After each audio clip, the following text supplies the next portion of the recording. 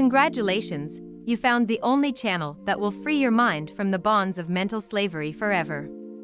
Today we go way back to the days before television, when pulp fiction novels stirred the imagination of Americans everywhere. Pulp magazines, also referred to as the pulps, were inexpensive fiction magazines that were published from 1896 to the late 1950s. They featured some of the wildest stories of crime, lust, and espionage. But what set these little works of literature apart was the incredible cover art done by some of the most talented artists of the time. Some of the coolest covers were done by Earl K. Burgee, an American artist and illustrator who painted cover art for thousands of pulp fiction magazines and paperback books.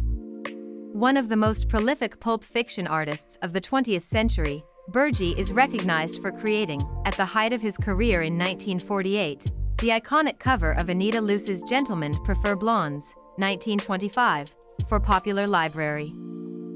At their peak of popularity in the 1920s-1940s, the most successful pulps sold up to 1 million copies per issue.